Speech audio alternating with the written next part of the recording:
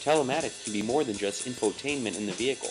It can be used as a way to schedule service appointments, putting the dealership first in line for the repair. Consumers who are driving connected vehicles can actually find, connect with, and schedule an appointment with a nearby dealer through that telematics platform. That gives the dealer a tremendous advantage in terms of being first in line for service anytime a connected vehicle is having a problem.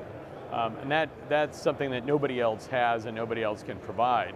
And I think it really points to the promise of telematics, ensuring that the entire life cycle experience of the vehicle is a very positive one for the consumer, not just infotainment inside the vehicle. Anytime the owner of a vehicle needs service or has any questions that a dealership can answer, they can use the telematics system to locate and get an appointment with that dealership, the nearest dealership, a confirmed appointment.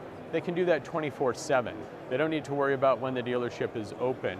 They can take care of that and then go about their business. It really provides a tremendous opportunity for the dealerships to be first in line for any service-related business for those connected vehicles. That's pretty revolutionary. There's nobody else that can do that. There's nobody that has ever introduced that concept before. It's actually very powerful for both the dealerships and the OEMs in terms of facilitating much more of an ownership experience.